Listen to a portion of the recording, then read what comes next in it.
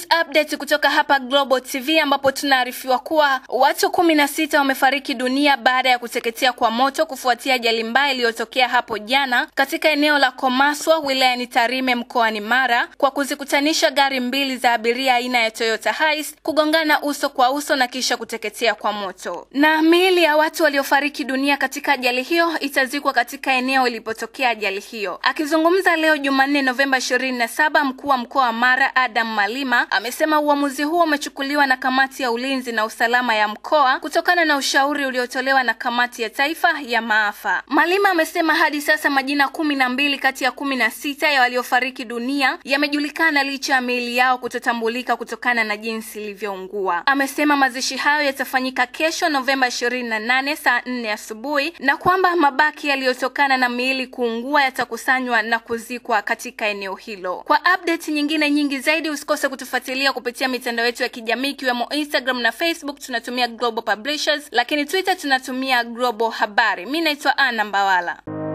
Ili kuwa mwanafamilia bora wa Global TV, usisahau kusubscribe, like, kushare na kucomment.